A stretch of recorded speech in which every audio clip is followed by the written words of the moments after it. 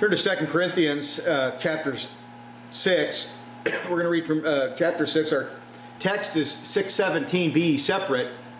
And then we're going to flip over to 1 John chapter 2 and look at verses 16 and following.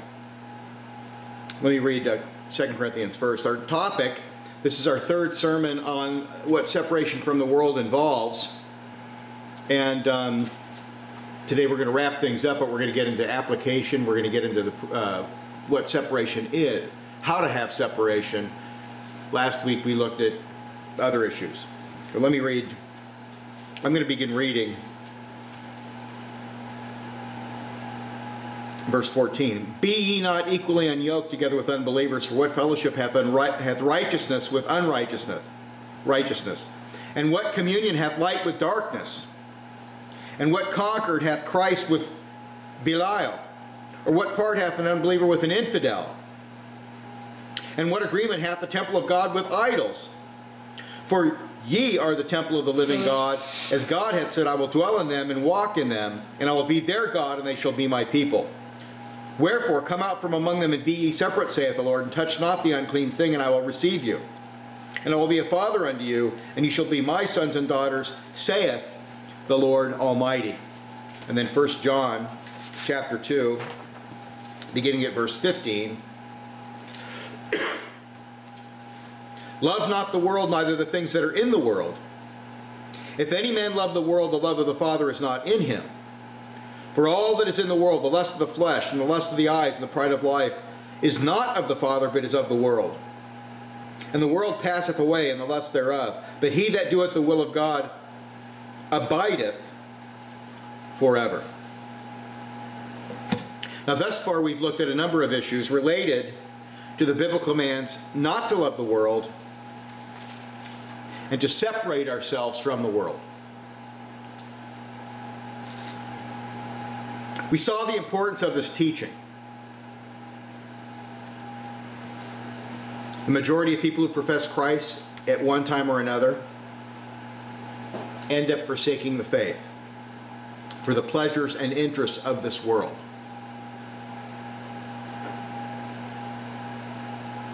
It's a sad but tragic fact. Over 70% of young people raised in evangelical homes reject Christ totally by the time they graduate from college. Those numbers are absolutely shocking. We saw John's inspired motivations for separation. Those who follow Christ abide in joy, bliss, and love forever. But those who follow the world are passing away. They will end up in the lake of fire, the ash heap of history.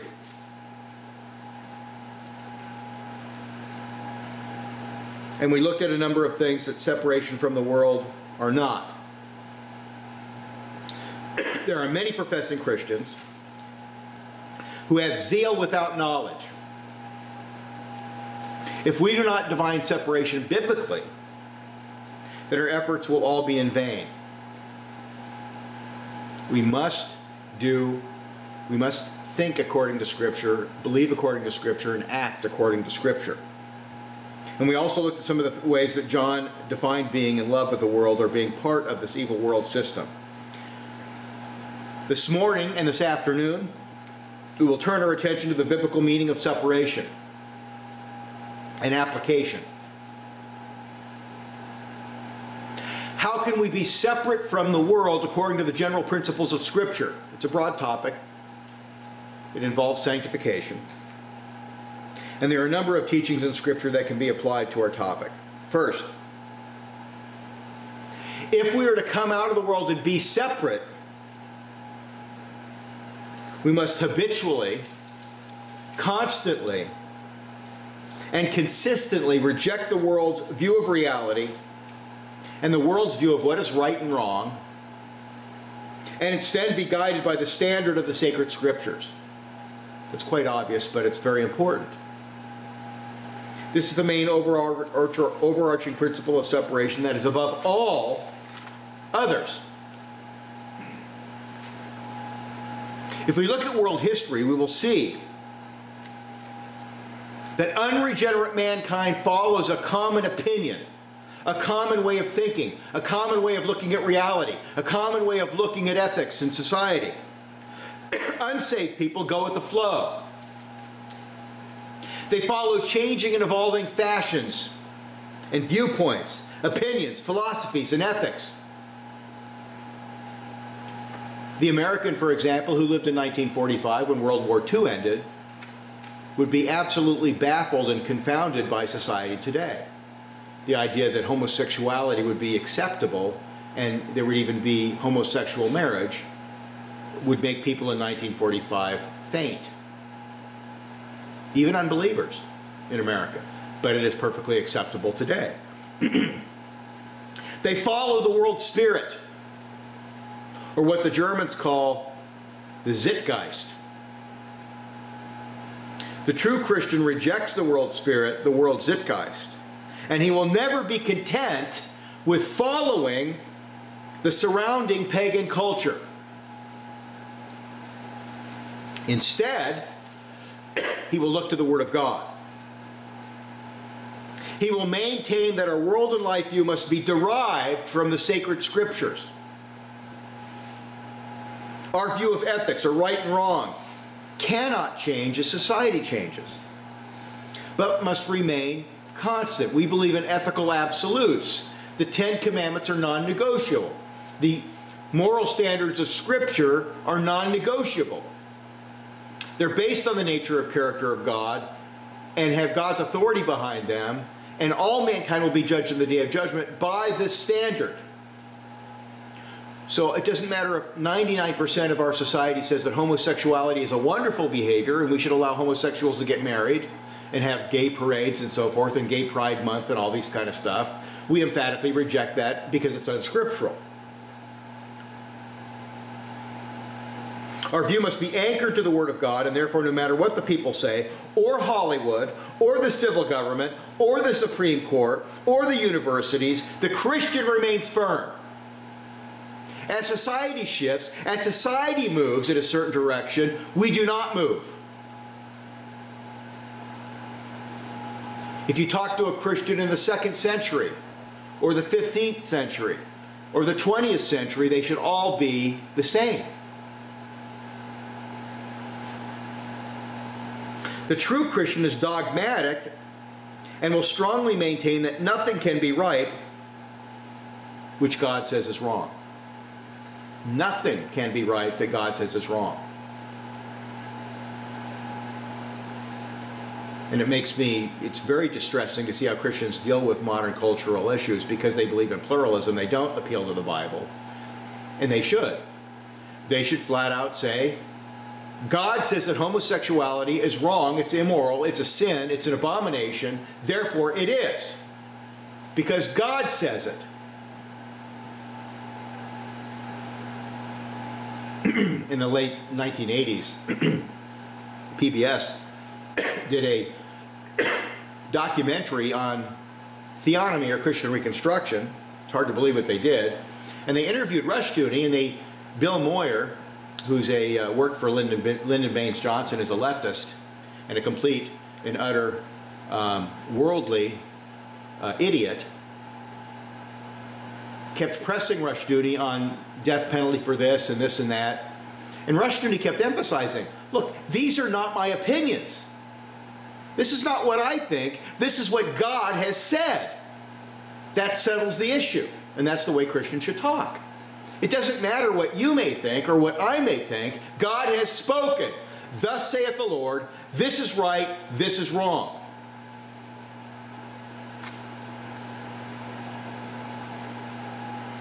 If 90% of the people believe homosexuality and sodomite or lesbian marriage is good and should be lawful, the Christian does not budge from his position one iota. And evangelicals, especially young people today, are budging. They're being influenced by the culture. If the culture accepts feminism, socialism, welfare statism, premarital sex, racism, chattel slavery, macroevolution, immodest dress, etc., the Christian says, I reject such thinking and behavior because it is contrary to the Word of God. God has spoken. Thus saith the Lord. Christians must remain separate from the world by first conforming their own mind to the mind of Christ, which of course always conforms to what the Bible says. When Jesus said, disciple the nations by commanding them, by teaching them all things that I have commanded, that includes the whole Bible. Thus we see that doctrine and the knowledge of the Bible is crucial if we are to remain outside of the world. There's a reason your parents tell you to read your Bible every day. There's a reason that Reformed churches teach people to have a private time or private devotions, whatever you want to call it, where you sit down and you pray and you read 3 chapters of the Bible every day or more. And meditate on it and think about it, because you want to saturate your mind with the Word of God. It is a matter of what is to be our standard for living.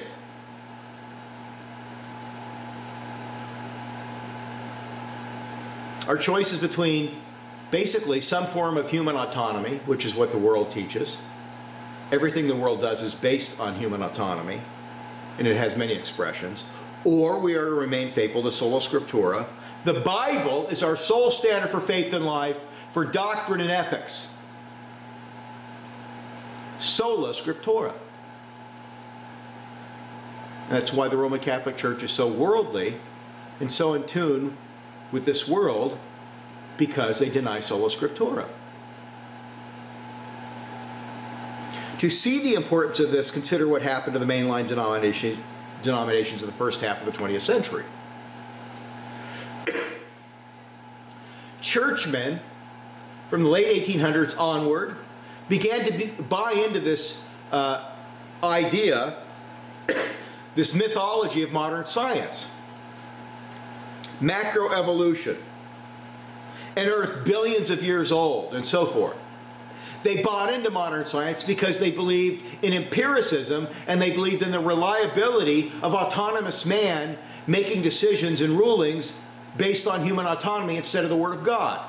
And so they bought into the mythology of modern science, which is not good science. It is bad science.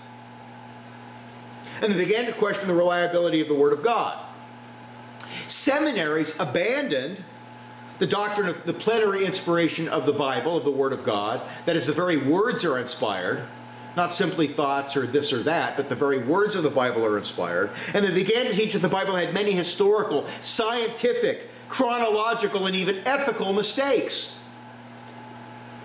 And I saw a debate on Nightline many, many years ago. It was a debate between a conservative PCUSA pastor, a quote conservative, quotation marks around the word conservative, and a liberal minister over women's ordination or something to that effect, or gay marriage, I forget what it was. But they both presupposed that the Bible had mistakes in it, and the Bible had mistakes as to ethics. And both acknowledged that Paul was a sexist. That is totally satanic. They adopted the position or the worldview of the surrounding pagan culture. That's what they did. They did not judge the science, ethics, sociology, and surrounding culture by the Bible, which is what you're supposed to do, but they judged the Bible by the surrounding pagan culture. They turned reality upside down. They adopted a humanistic worldview instead of the Bible, and they were absorbed into the evil world system. The result is that the mainline churches have lost the truth and have become the world. They are the world. Yes, they have religious terminology. They wear clericals, and they have crosses on, and they have church buildings, and they have communion, and they talk very churchy, and they have sermons that are churchy, but it has nothing to do with the Bible or the Word of God. It's secular humanism masquerading as Christianity.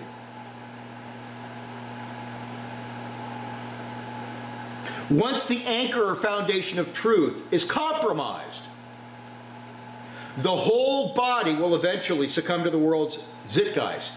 You will become the world if you cast aside the Word of God in any way.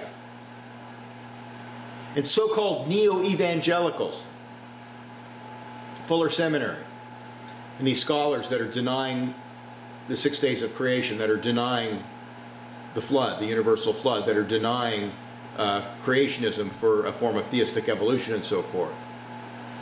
They're simply repeating the pattern that took place in the late 1800s and early 20th century. They're becoming the world. On politics, economics, ethics, abortion, homosexuality, feminism, and virtually every topic, the mainline churches are no different than the world. The World Council of Churches in the 1970s gave money to Marxist guerrillas in Africa that were murdering and persecuting Christians. So that tells you what they are. They are anti-Christian and satanic to the core. They rejected the Bible because of a faith in mankind and autonomous human reason, autonomous science, and have lost Christ, they've lost the truth, they've lost the Bible, they've lost heaven. They've lost it all because of their defective, unbiblical view of the Word of God. And they will be cast into the lake of fire with the secular humanists, the feminists, the sodomites, and the socialists, and the Marxists. And they deservedly, they are more evil in a sense than a flat-out atheistic communist, because they pretend to be Christians. They're antichrists. They pretend to be Christians when they're not.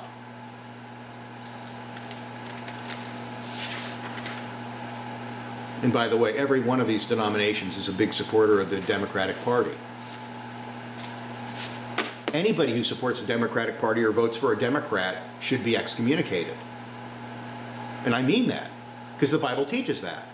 You're voting for a party that's essentially atheistic, pro-sodomite, pro-abortion, pro-murder, that ethically is in the same sphere as the Nazis of Germany.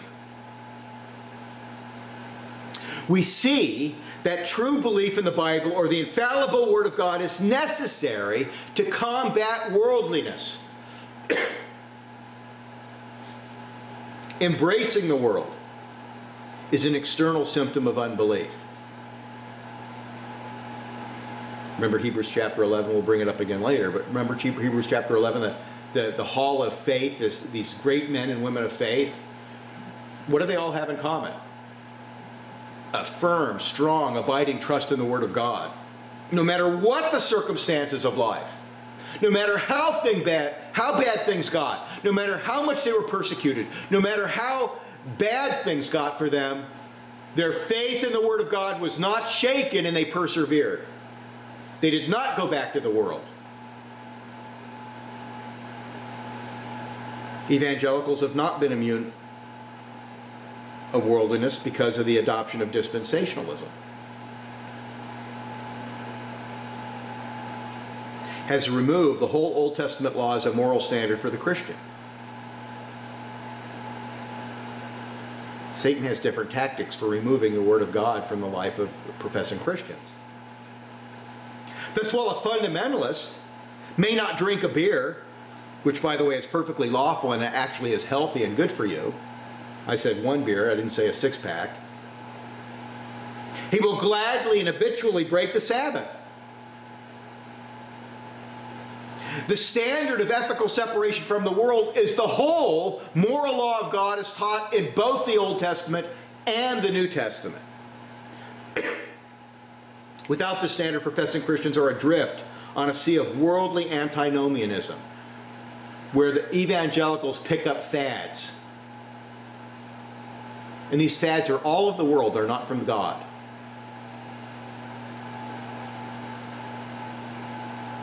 The abolition movement of slavery, while American slavery was certainly unscriptural and certainly unbiblical and should have been abolished, the abolition movement was a pagan movement that Christians should not have participated in. They should have had their own movement, a biblical movement.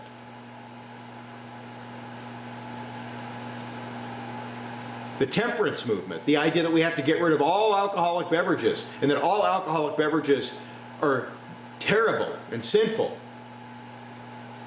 That is of the world. That was a world movement, not a Christian movement. And all it did was it caused, in the old days, only men went to bars to hang out and have a beer with their friends and smoke a cigar. Men and women went to bars after the 1920s, and they went there, and it became places where fornication was engendered. And of course, they basically made the mafia about 1,000 times stronger than it used to be. Because good intentions are not what makes society better. Human opinion is not what makes society better. The Word of God makes society better. And when you depart from the Word of God, you have unintended consequences. And the teetotaler movement, while supported by many different Christian groups, spread evil throughout the United States and did great harm. Evangelicals would be aghast if they saw a child smoking a cigarette. Yet they send them to state schools to be indoctrinated by state-certified disciples of Satan. Over 95% of evangelicals send their kids to the state schools to be taught feminism, pro-homosexuality, evolution, arbitrary relativistic ethics, socialism, statism, you name it. Then when they apostatize, they wonder why. Do they expect a 35-minute mediocre sermon to counteract 30 hours a week of satanic indoctrination? And not only are they satanically indoctrinated in these state schools, they're surrounded by a bunch of pagans who are interested in being cool and worldly and acting like total fools. If we are to avoid the world, we must saturate our minds with the truth of Scripture, because the best defense is a good offense. And you see throughout history, whenever the church, whenever professing Christians have got away from the Word of God and its teaching, they always act like complete fools, and they always embrace something of this world. Without a vision, the people perish. Without a vision, the people perish. Without the Word of God, the people will perish. Without biblical direction, we will stumble and we will fall and we will embrace worldly philosophies, masquerading as Christian philosophies. And then second, if we are not to be swallowed by the world, then we must daily and habitually put into practice biblical principles of sanctification.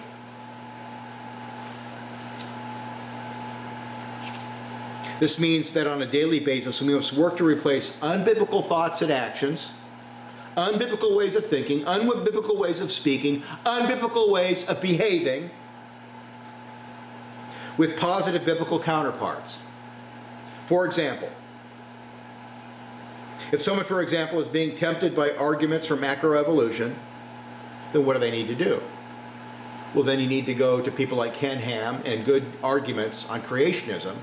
And these are excellent arguments, and they're truly scientific. They're truly based on looking at the Word of God and looking at repeatable, observable things instead of conjecture, and following a paradigm that completely does not fit with reality, which is macroevolution. You replace your bad thinking with good thinking from the Word of God. Study excellent books on creationism. If someone is having a problem with spending and being materialistic,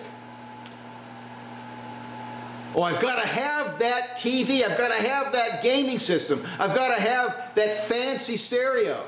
So I'm going to get a credit card and I'm going to go into debt, which the Bible condemns. Oh, no man anything. I'm going to go into debt so I can have things that I really can't afford. I knew a Christian family that had $160,000 of debt due to spending money on crap. And what's shocking about the whole thing is you looked at their house and you look at their possessions and like, where did all this money go?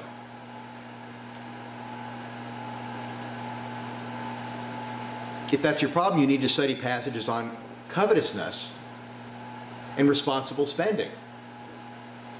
There's nothing wrong with having nice things, but you should save up and pay for them. And they should not be a priority. Instead of going to the mall to waste money on things you do not really need, you could help poor, truly needy Christians. If a person is tempted by lascivious images, pornography, fornication, and adultery, that person needs to focus their desires on a Christian spouse. Paul says, if you burn, get married. And then he goes on, the assumption is there is an outlet for sexual desire, and that's your wife or your husband. And the wife and the husband must cooperate and make sure that things are taken care of so there is no temptation. If one studies Paul and how to deal with sin and temptation, one will see that Paul does not simply condemn certain behaviors. He also advocates lawful, productive counterparts. He understood that you cannot find something with nothing. And there are a number of examples, and Jay Adams calls this the put-on principle. You could call it true replacement therapy. You're getting rid of this unbiblical thinking, this unbiblical behavior, this unbiblical way of speaking, and replacing it with godly counterparts. Here's just a few passages. Galatians 5:13-26. This is what Paul says.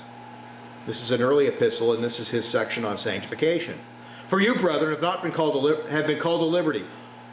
Only do not use liberty for an opportunity for the flesh, but through love serve one another. Okay, so he says, don't serve the flesh, and then he presents an alternative. Through love, serve one another. For, he bases his teaching on God's law, all the law is fulfilled in one word, even in this, you shall love your neighbor as yourself. But if you bite and devour one another, beware lest you be consumed by one another. I say then, walk in the Spirit, and you will not fulfill the lust of the flesh.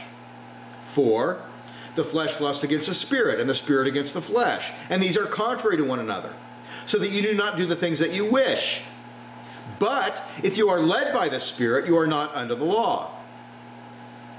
Now the works of the flesh are evident, which are adultery, fornication, uncleanness, lewdness, idolatry, sorcery, hatred, contentions, jealousies, outbursts of wrath, selfish ambitions, dissensions, heresies, envy, murders, drunkenness, revelries, and the like. Of which I tell you beforehand, just as I told you in times past, that those who practice such things will not inherit the kingdom of God. But the fruit of the Spirit is love, joy, peace, long-suffering, kindness, goodness, faithfulness, gentleness, self-control. Against such there is no law. And those who are Christ have crucified the flesh with its passions and desires. If we live in the Spirit, let us also walk in the Spirit. Let us not become conceited, provoking one another, envying one another.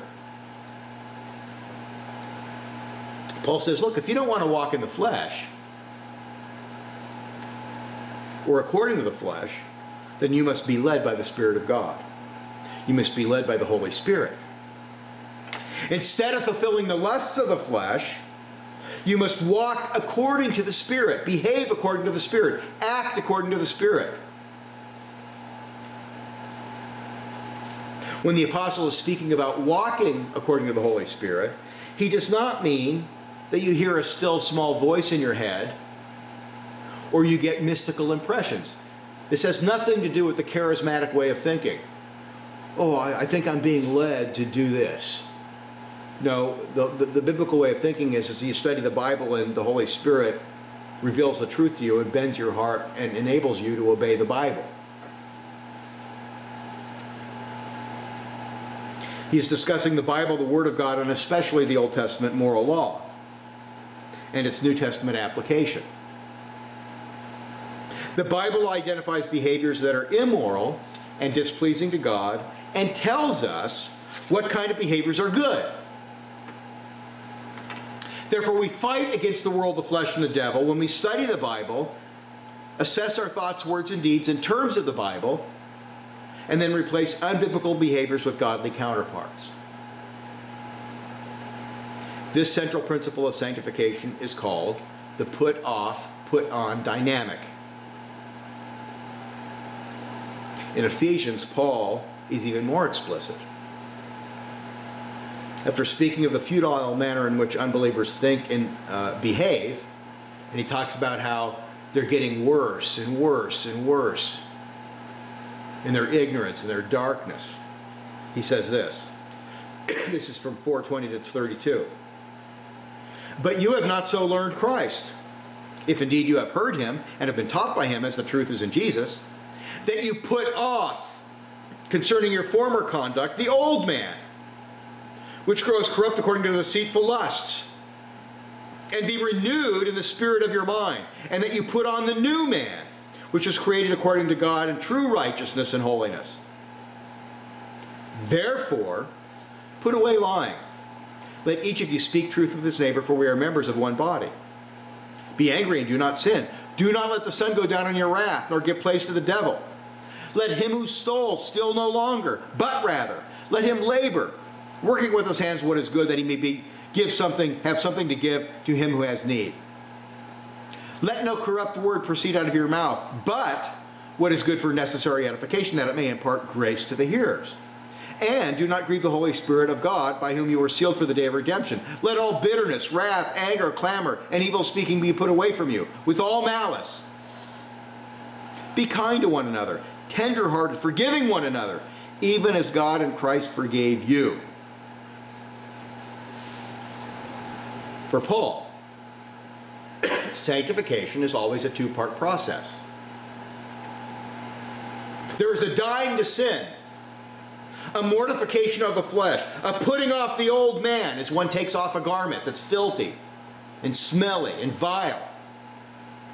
And then a living to righteousness, or putting on the new man, the man who has been regenerated by the Holy Spirit, believes in Jesus Christ, and bows to the mediator as Lord,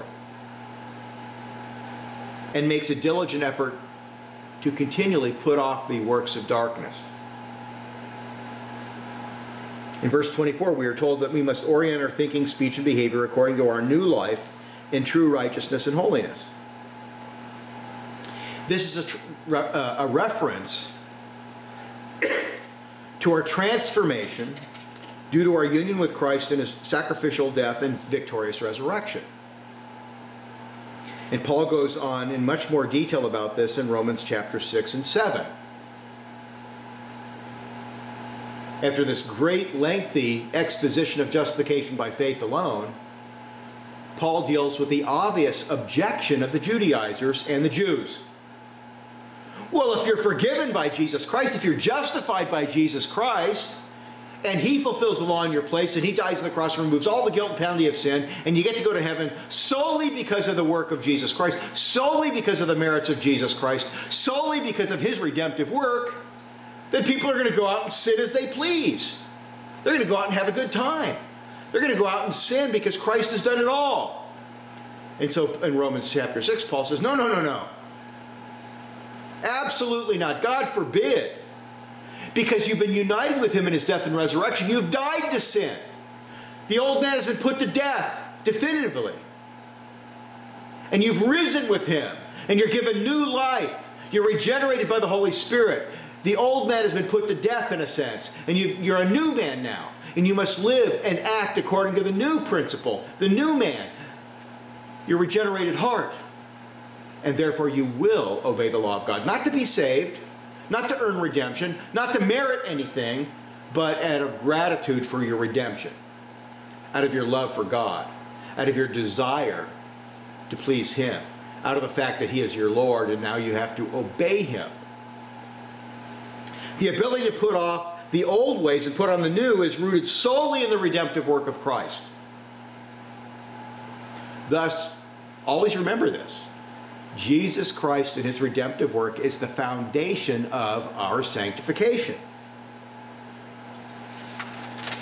Thus, it is appropriate to speak of Christ as the foundation or source of our new life and sanctification, while the law of God is the standard of sanctification.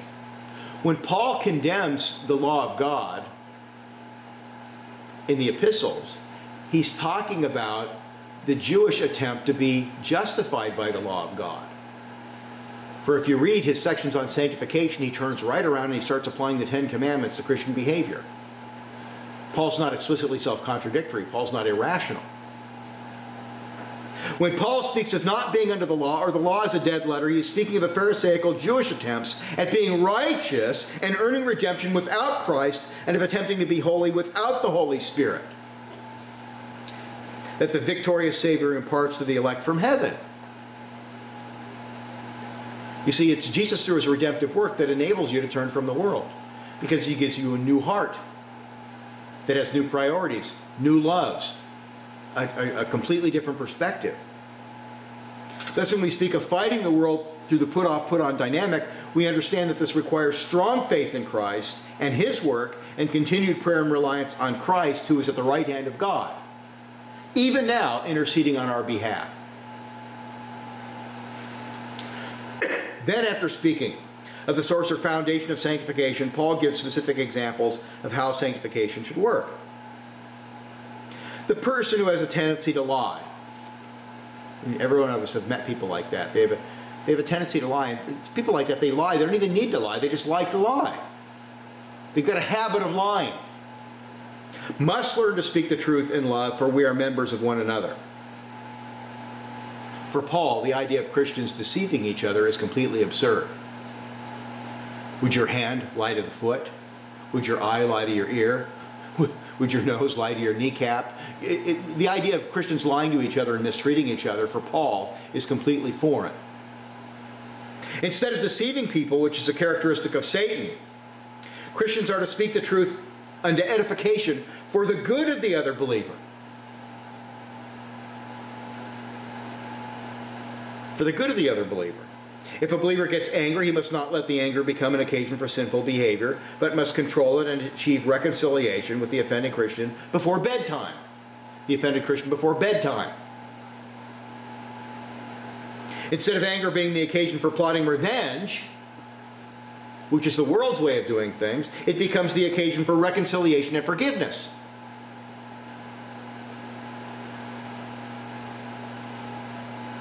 If someone was a thief, he must replace that behavior with hard labor, lawful labor, so that he will be able to help other Christians in need. You meet people, they're lazy. Nowadays, it's acceptable to leech off people through state welfare programs. That's theft. The state's your thief. The state puts a gun to people's heads and says, give me your taxes so I can give it to people in the ghetto who like to watch soap operas and smoke crack and have babies out of wedlock and fornicate. The state becomes the thief. But you're still a thief if you take that money. No, Paul says, no, work hard. Get a good job. Do lawful labor so you can help Christians out. The person who is into corrupt speech, and the speech that is putrid, filthy, foul, offensive, and injurious, must replace that behavior with speech that edifies, that helps others, that builds them up. We see that Christian separation from the world is a very practical, active, daily aspect of a believer's walk. And then third,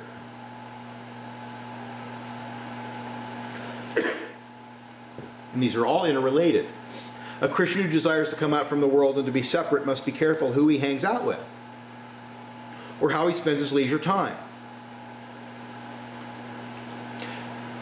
Christians, especially young professing Christians, who choose friends who are very lax Christians at best, or who decide to hang out with the heathen, place themselves in incredible danger. Paul says, do not be unequally yoked with unbelievers. For what fellowship has righteousness with lawlessness? What communion has light with darkness? And what accord has Christ with Belial? Or what part has a believer with an unbeliever? And what agreement has the temple of God with idols? 2 Corinthians 6:14-16. This is a very general exhortation, by the way, that must not be limited to intermarriage with unbelievers. That's how it's used, but it's broader than that. You don't want to start a business with an unbeliever. You don't want to join a fraternal club with unbelievers, like the Masons, who are pagans. Freemasonry is paganry. You don't want to be involved with unbelievers on that level. The Corinthian Christians lived in the San Francisco of the Roman Empire. The people were obsessed with sexual debauchery, drunkenness, and idolatry. Thus the apostle warns them against entangling in dangerous associations. Jesus mingled with prostitutes and tax collectors in order to tell them to repent and believe the gospel. Therefore, Paul is not advocating refusing to speak to unbelievers and being courteous and so on. He's not saying to go out of the world. He's not saying to have no interaction with the unbelievers. He's saying don't have these entangling associations with them. You'd be crazy to start a business with an unbeliever, or to join a club of unbelievers, and especially to marry an unbeliever, or even consider marrying an unbeliever is insanity.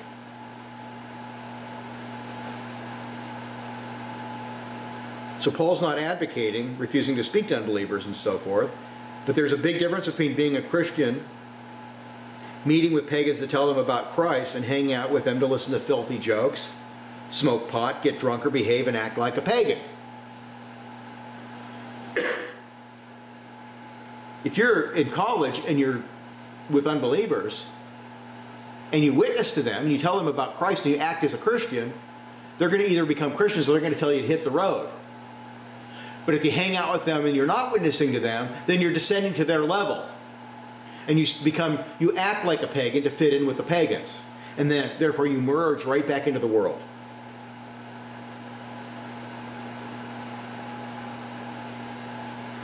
The Christian college student that acts like a Christian will not have pagan friends for long, for they're going to either convert to Christ or rebel against the gospel. Wicked companions have been the downfall of many Christians, especially young professing Christians. Parties are said to be in communion when they are so united with what belongs to the one belongs to the other. Or what is true of the one is true of the other. Believers are in communion or have fellowship one with another when they recognize each other as having a joint interest in the benefits of redemption, and are conscious that the inward experience of the one is that of the other. We have that in common. We may not have the same hobbies or the same interest as far as somebody might like to hunt, somebody might like to grow flowers. But our worldview and our interest in Christ join us together in one body. Pagans are in communion with each other because they are interested in the same vices and the same bad habits and the same sinful activities. Some of the hobbies are not necessarily sinful. They may like to go to baseball games or so forth. But they are in league with each other on a worldly level. Potheads love to hang out with potheads. Fornicators hang out with fornicators. Drug addicts like to hang out with drug addicts. Drunkards like to hang out with drunkards, and so on. It is obvious that it would be dangerous to spend leisure time with such people. It would be foolish. It would be insane. Yet Christian evangelicals go off to college and they hang out with unbelievers and they start fornicating and getting stoned and getting drunk, and they end up leaving the church altogether. Human nature is so constituted that we cannot be around other people a lot without having it affect us in our own character. And that old proverb must be in our mind constantly because it's true. Tell me with whom a man chooses to live or hang out with, and I will tell you what he is. You can judge a person by who he spends his time with. Proverbs 13:20, the Bible says, "He that walks with wise men will be wise, but a companion of fools shall be destroyed." Paul says in 1 Corinthians 15:33, "Do not be deceived. Evil company corrupts good habits." Or the New American Standard Bible, good morals. If you hang out with evil people, if you hang out with people who sit around and gossip and backbite, if you hang out with thieves or potheads, it's going to have a negative effect on you, and it's going to draw you into the world. If you choose as a friend someone who does not care about his own soul, or the Bible, or God, or Christ, or holiness, or regards the things of the true religion as of secondary importance, then you will not progress in holiness and will soon slide back toward the world. Once again, if you're acting as a Christian among these people, they're either going to become Christians or they're going to tell you to get lost. Because people who are involved in sin and in love with sin and wallowing in the mire don't like somebody to show up with a bucket of soap and water and say, hey, it's time to believe in Christ, it's time to repent of your sins, it's time to obey the law of God. They don't want to hear that. A serious Christian will not keep company with, as it says in the book of Acts, lewd fellows of the baser sort. It's unwise, it's unbiblical, it's suicidal spiritually to do it. Don't do it. In addition, we must be careful how we spend our leisure time. We must be careful where we go and what we watch and what we do. If we would love our souls and would not become worldly, then we must not read the immoral garbage produced by the fashion industry or watch the immoral trash produced by Hollywood. Sitcoms and almost everything produced by network TV, other than perhaps documentaries, and even they have a liberal slant, is complete garbage. It's complete garbage based on filthy jokes and immoral behavior. We don't need to read fashion magazines or gossip mills or the entertainment rags. We must not be lazy or neglectful of personal Bible reading, prayer, or public worship. To not habitually attend on the means of grace is to become lukewarm and to drift back toward the world. So watch how you spend your leisure time. Certainly there's nothing wrong with having fun. There's lots of lawful activities that are fun. My wife likes to garden. I love fish ponds. Okay, there's lots of things to do. Ole loves to hunt when he has time. But don't be hanging out with pagans. It's suicide. And then fourth, in order to be separate from the world and avoid apostasy, we must steadily and habitually make sure that we do not allow ourselves to be swallowed up and absorbed in the business of the world. Let me explain. A true Christian will strive to do his duty and be the best he can be at his calling in life, whether he's a plumber or a merchant or a nurse or a banker, a doctor, lawyer, farmer, whatever. These lawful callings, these good callings, whatever you do it unto the Lord. He is to do his work as unto the Lord and not unto men. He's to do his work heartily, faithfully, as a Christian. He is to apply Christian principles to his calling and thus contribute to our duty to fulfill the dominion mandate and develop a Christian culture, a Christian society, Christian agriculture, Christian business, Christian farming. Now, having noted all this, we must be on guard that our job does not intrude upon our spiritual duties or cause us to place Christ and his church on the back burner, so to speak. There are professing Christians who allow non-emergency business activities to take away their Sundays, their Sabbaths. They work and they should not work. And when they are in church, they are meditating on their business. They're obsessed with it.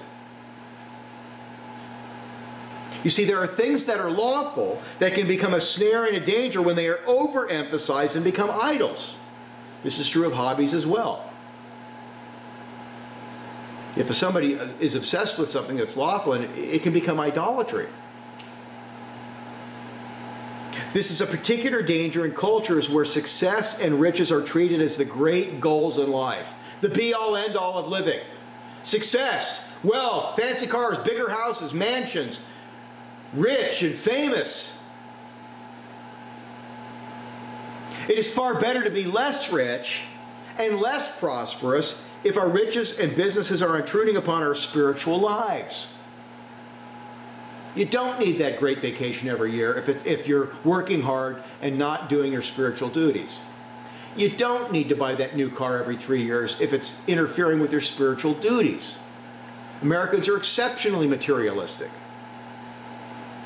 Our society, for all intents and purposes, completely has repudiated the Sabbath. It is seen as foolish and bad business to keep a store closed on Sunday. There used to be blue laws or Sabbatarian laws all over our country. They're gone.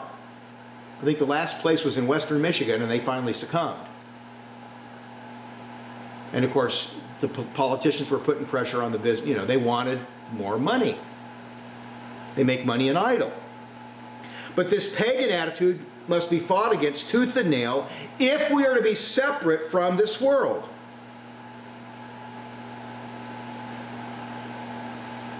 Evangelical churches following the anti-Christian papal church have begun conducting, it's very popular, especially in California, they've been conducting Saturday evening services so people don't have to come to church on Sunday, the Lord's Day.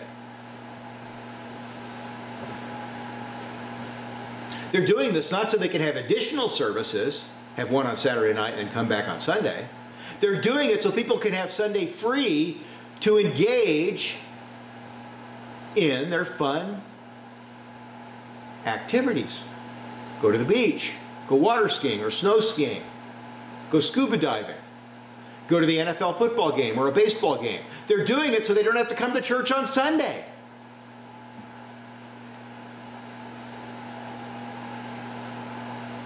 They want to free their Sundays up to do things that are not lawful on the Sabbath. And this is worldliness. It is compromise. It is a sign of apostasy. Matthew Henry, in his works, it's not in his commentary, it's in a sermon on the Sabbath, he says, if you want to judge where a culture is as far as Christ, the relationship to Christ and God, if you want to look at a culture, I'm paraphrasing obviously, he says, look at how they treat the Sabbath. If they disregard the Sabbath, then you know you have a wicked apostate culture. And evangelicals, in fact, I have a book downstairs called Sabbath the Lord's Day, written by, it's a big fat book written by the faculty of Trinity Evangelical Divinity School, which is the premier evangelical seminary in the United States. And the whole thesis of the book is that God has gotten rid of the Sabbath. We don't have a Sabbath anymore. That's the whole thesis of the book. Now we're going to take a little break. We're going to come back. I have some more points, and then we have a bunch of application. This is not rocket science. This is not difficult. These are simple doctrines. This is an aspect of your Christian sanctification. This is something that you need to focus on every day. We saw last week the dangers of falling back into the world. In the 1970s, in the late 70s, I was a Pentecostal street preacher. And I used to witness to my friends. And I can tell you that there were like at least 35 people that I personally, quote, brought to Christ, unquote. And I kept tabs on those people because I knew these were people I knew. Out of those 35 people, two, and these are people that made a profession of faith, that went out and bought Christian books in the Bible, they started going to church every week. Out of those 35 people, only 2 today, well, one has passed away from cancer, but only 2 today remain professing Christians out of 35. You have to see the danger of going back to the world. You have to see the danger of going back to the world. So we'll take a little break. We'll come back. Let us pray. Father, we thank you that you've given us these loving warnings out of your word, given to your holy apostles by the Holy Spirit for our benefit, because you love us. You care about us. You want us to be faithful. We ask, Lord, that you would ingrain these truths into our minds and our hearts, that we would be obedient to your word, and that we would be diligent, and that you would sanctify us, as you've promised, based on the efficacy of the death and resurrection of your dear Son, Jesus Christ. We know that we have victory in him. We know that Christ is our sanctification. We know that you will not allow us to fall away. But we also know, Lord, that you, in sanctification, we are responsible to act. So strengthen our faith in your word that we will act and be faithful. In Jesus' name, amen.